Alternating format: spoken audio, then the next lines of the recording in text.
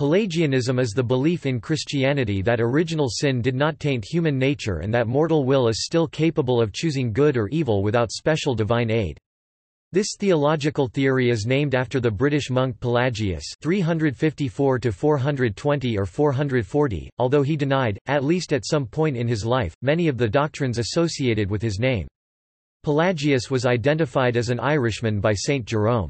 Pelagius taught that the human will, as created with its abilities by God, was sufficient to live a sinless life, although he believed that God's grace assisted every good work. Pelagianism has come to be identified with the view, whether taught by Pelagius or not, that human beings can earn salvation by their own efforts.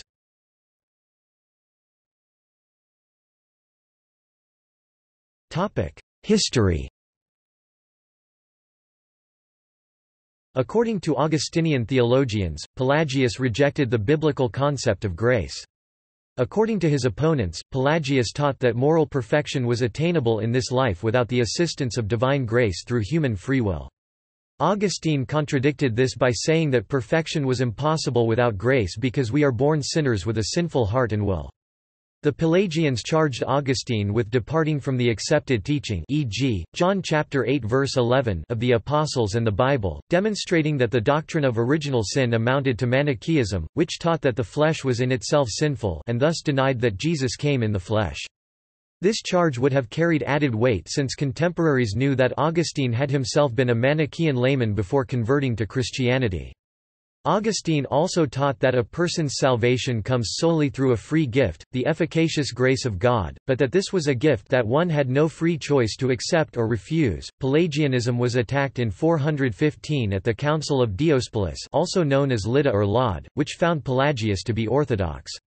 But it was later condemned at the Council of Carthage 418, and this condemnation was ratified at the Council of Ephesus in 431. The strict moral teachings of the Pelagians were influential in southern Italy and Sicily, where they were openly preached until the death of Julian of Eclanum in 455, and in Britain until the coming of Saint Germanus of Auxerre c. 429. Despite repeated attempts to suppress Pelagianism and similar teachings by Orthodox clergy, some followers of Pelagianism were still active in the Ostrogothic kingdom 493–553, most notably in Picenum and Dalmatia during the rule of Theodoric the Great. In De Causa Dei contra Pelagium et de Virtute Causarum, Thomas Bradwardine denounced Pelagianism in the 14th century, as did Gabriel Biel in the 15th century.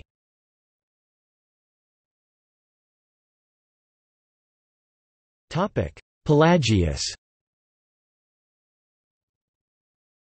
Little is known about the life of Pelagius, and although he is frequently referred to as a British monk, his origins are by no means certain. Pelagius is derived from the Greek pelagikos, meaning of the sea. Augustine says that he lived in Rome for a very long time, and referred to him as Brito, to distinguish him from a different man called Pelagius of Tarentum. Bede refers to him as Pelagius Breto. Saint Jerome suggests he was of Scottish descent, which at the time would most certainly have meant he was from Ireland, since in the time of Pelagius, Scots referred to the Irish because Scota, source of Scottish or Irish in the early Middle Ages, was one of their matronyms. The word Irish comes from the matronym Ariu. Other sources place his origins in Brittany. He was certainly well known in the Roman province, both for the harsh asceticism of his public life, as well as the power and persuasiveness of his speech. Augustine, a pillar of the Church, referred to him as saintly before their falling out, and John Wesley said, "He was both a wise and a holy man."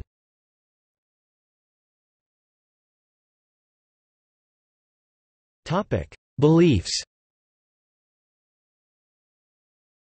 The teachings of Pelagius are generally associated with the rejection of both original sin and infant baptism.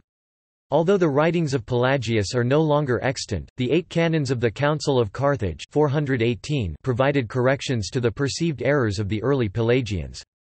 These corrections include: death did not come to Adam from a physical necessity, but through sin. Newborn children must be baptized on account of original sin. Justifying grace not only avails for the forgiveness of past sins, but also gives assistance for the avoidance of future sins. The grace of Christ not only discloses the knowledge of God's commandments, but also imparts strength to will and execute them. Without God's grace it is not merely more difficult, but absolutely impossible to perform good works. Not out of humility, but in truth must we confess ourselves to be sinners. The saints refer the petition of the Our Father, "Forgive us our trespasses," not only to others, but also to themselves. The saints pronounce the same supplication not from mere humility, but from truthfulness. Some codices containing a ninth canon, children dying without baptism do not go to a middle place, medius locus, since the non-reception of baptism excludes both from the kingdom of heaven and from eternal life. Pelagianism stands in contrast to the official hamartiological system of the Catholic Church that is based on the theology of Saint Augustine of Hippo. Semi-Pelagianism is a modified form of Pelagianism that was also condemned by the Catholic Church at the Council of Orange 529. Of far-reaching influence upon the further progress of Pelagianism was the friendship which Pelagius developed in Rome with Caelestius, a lawyer of noble, probably Italian, descent. In the capacity of a lay monk, Caelestius endeavored to convert the practical maxims learnt from Pelagius, into theoretical principles, which he then propagated in Rome. The denial of the transmission of original sin seems to have been introduced into Pelagianism by Rufinus the Syrian, who influenced Pelagius' supporter Celestius. Pelagius' views were sometimes misrepresented by his followers and distorted by his opponents. Pelagianism has come to mean, unfairly to its founder, the view that human beings can earn salvation by their own efforts.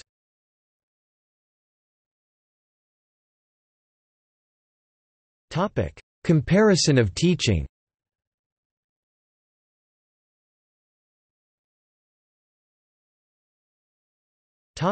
Pelagius's views on free will. Pelagius was disturbed by the immorality he encountered in Rome and saw Christians using human frailty as an excuse for their failure to live a Christian life. He taught that the human will, as created with its abilities by God, was sufficient to live a sinless life, although he believed that God's grace assisted every good work. Pelagius did not believe that all humanity was guilty in Adam's sin, but said that Adam had condemned mankind through bad example. The value of Christ's redemption was, in his opinion, limited mainly to instruction and example. Pelagius wrote, "Whenever I have to speak on the subject of moral instruction and conduct of a holy life, it is my practice first to demonstrate the power and quality of human nature and to show what it is capable of achieving, and then to go on to encourage the mind of my listener to consider the idea of different kinds of virtues, in case it may be of little or no profit to him to be summoned to pursue ends which he has perhaps assumed hitherto to be beyond his reach, for we can never end upon the path of virtue unless we have hope as our guide and compassion. It was because God wished to bestow on the rational creature the gift of doing good of his own free will and the capacity to exercise free choice, by implanting in man the possibility of choosing either alternative. He could not claim to possess the good of his own volition, unless he was the kind of creature that could also have possessed evil. Our most excellent Creator wished us to be able to do either but actually to do only one, that is, good, which He also commanded, giving us the capacity to do evil only so that we might do His will by exercising our own. That being so, this very capacity to do evil is also good, I say, because it makes the good part better by making it voluntary and independent, not bound by necessity but free to decide for itself. Yet we do not defend the good of nature to such an extent that we claim that it cannot do evil, since we undoubtedly declare also that it is capable of good and evil. We merely try to protect it from an unjust charge, so that we may not seem to be forced to do evil through a fault of our nature, when, in fact, we do neither good nor evil without the exercise of our will and always have the freedom to do one of the two, being always able to do either. Nothing impossible has been commanded by the God of justice and majesty. Why do we indulge in pointless evasions, advancing the frailty of our own nature as an objection to the one who commands us? "No one knows better the true measure of our strength than he who has given it to us, nor does anyone understand better how much we are able to do than he who has given us this very capacity of ours to be able, nor has he who has just wished to command anything impossible or he who is good intended to condemn a man for doing what he could not avoid doing." A follower of Pelagius taught, "When will a man guilty of any crime or sin accept with a tranquil mind that his wickedness is a product of his own will, not of necessity, and allow what he now strives to attribute to nature to be ascribed to his own free choice? It affords endless comfort to transgressors of the divine law if they are able to believe that their failure to do something is due to inability rather than disinclination, since they understand from their natural wisdom that no one can be judged for failing to do the impossible and that what is justifiable on grounds of impossibility is either a small sin or none at all. Under the plea that it is impossible not to sin, they are given a false sense of security in sinning. Anyone who hears that it is not possible for him to be without sin will not even try to be what he judges to be impossible, and the man who does not try to be without sin must perforce sin all the time, and all the more boldly because he enjoys the false security of believing that it is impossible for him not to sin. But if he were to hear that he is able not to sin, then he would have exerted himself to fulfill what he now knows to be possible when he is striving to fulfill it, to achieve his purpose for the most part, even if not entirely."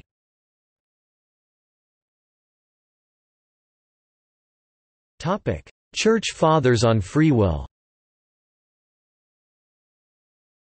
Many of the Church Fathers before Augustine taught that humans have the power of free will and the choice over good and evil.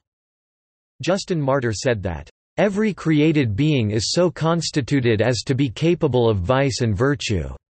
For he can do nothing praiseworthy, if he had not the power of turning either way."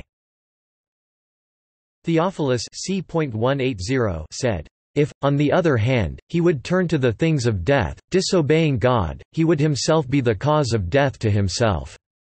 For God made man free, and with power of himself." Irenaeus said, "But man, being endowed with reason, and in this respect similar to God, having been made free in his will, and with power over himself, is himself his own cause that sometimes he becomes wheat, and sometimes chaff." Clement of Alexandria c.195 said, "We less than pre greater than have believed and are saved by voluntary choice." Jerome d. 420 emerged as one of the chief critics of Pelagianism, because, according to him, sin was an unavoidable part of human nature.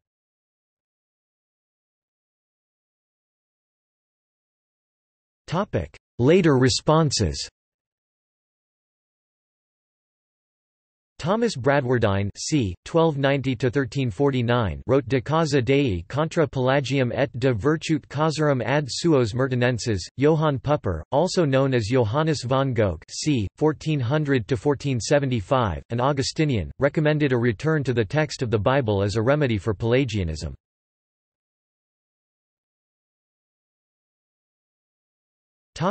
Reformation. Pelagianism became a common accusation during the Protestant Reformation. Reformers often used the epithet to critique what they saw as late medieval Catholicism's undue emphasis on doing good works. Martin Luther (1483–1546), John Calvin (1509–1564), and Cornelius Jansen (1585–1638) reacted in different ways against Pelagianism, and evaluations of Lutheran, Reformed, and Jansenist theologies have often turned on the question of what is or is not Pelagian.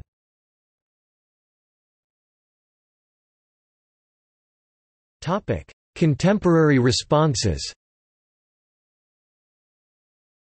In the book Gardere Christo, Esercizi di Fede, Speranza e Carità, Looking at Christ, Exercises of Faith, Hope and Charity, Pope Benedict XVI wrote, "The other face of the same vice is the Pelagianism of the pious. They do not want forgiveness, and in general they do not want any real gift from God either. They just want to be in order. They don't want hope, they just want security. Their aim is to gain the right to salvation through a strict practice of religious exercises, through prayers and action. What they lack is humility, which is essential in order to love, the humility to receive gifts not just because we deserve it or because of how we act." In a June 2013 talk with the leadership of the Religious Confederation of Latin America and the Caribbean, CLAR, Pope Francis alluded to Pelagian tendencies when he referred to «restorationists», one group of whom sent him after his election 3,525 rosaries. The Pope said he was «bothered» by this need to count prayers and labeled it «Pelagianism». He went on to comment, "These groups return to practices and disciplines I lived, not you, none of you are old, to things that were lived in that moment, but not now, they aren't today." The Congregation of the Doctrine of the Faith subsequently emphasized neo-Pelagianism in a letter of February 2018 titled Placuit Deo, stating, "A new form of Pelagianism is spreading in our days, one in which the individual, understood to be radically autonomous, presumes to save oneself, without recognizing that, at the deepest level of being, he or she derives from God and from others."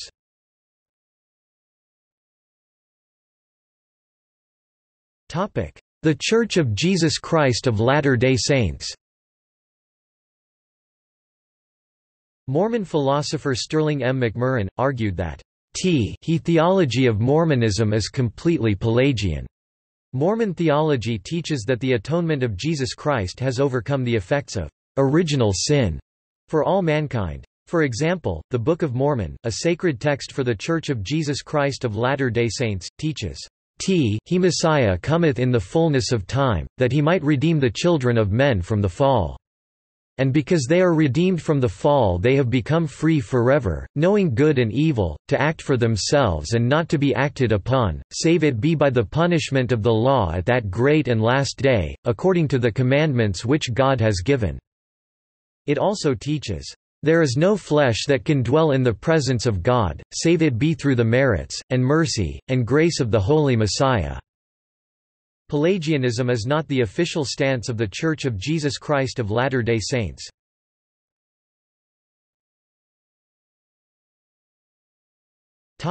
See also: Meister Eckhart, Erasmus, Fall of Man, Charles Grandison Finney, Semi-Pelagianism.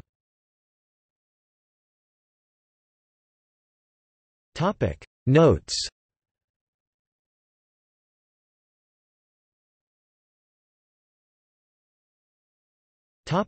Sources. Burkott, David. A Dictionary of Early Christian Beliefs, Hendrickson Publishers. Denzinger 1908. In Chur. 10th ed. Rees, B.R., The Letters of Pelagius and His Followers, The Boydell Press. Cohen, Samuel 2016. Religious Diversity. In Jonathan J. Arnold, M. Shane Bjornli, Christina Sessa. A Companion to Ostrogothic Italy. Leiden, Boston, Brill Publishers. pp. 503–532. ISBN 978-9004-31376-7.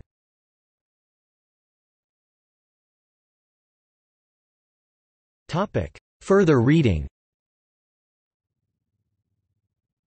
Writings by Pelagius. Letters of Pelagius, to a Presbyter, Augustine of Hippo, and Pope Innocent I. Confession of Faith. On Nature. Defense of the Freedom of the Will.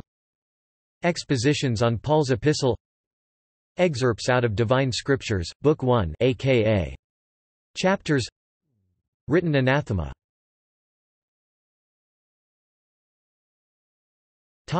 External links. The writings of the legendary Pelagians. Canons from the Council of Carthage against Pelagianism, May 1, 418. Pelagians, Donatists, monks, Anabaptists and other perfectionists, a sympathetic look at Pelagianism and similar perfectionist movements. Pelagius Library, online site dedicated to the study of Pelagius. Pelagianism, the Religion of Natural Man, a critical look at Pelagianism. Marcus, Gilbert. Pelagianism and the Common Celtic Church. University of Glasgow.